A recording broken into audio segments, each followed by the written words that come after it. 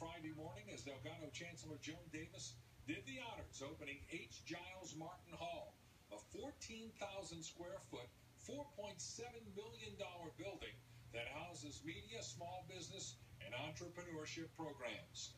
Chancellor Davis said the college is tailoring its efforts to high-paying jobs in a growing and diversified job market.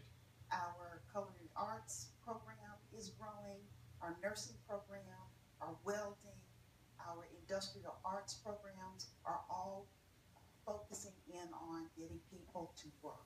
Chancellor Davis said athletics is an important part of the college's mission.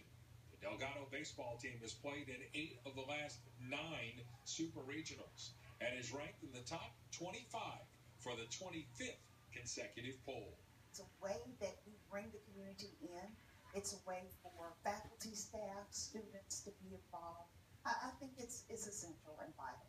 Chancellor Joan Davis, another reason they can say Delgado Community College, education that works.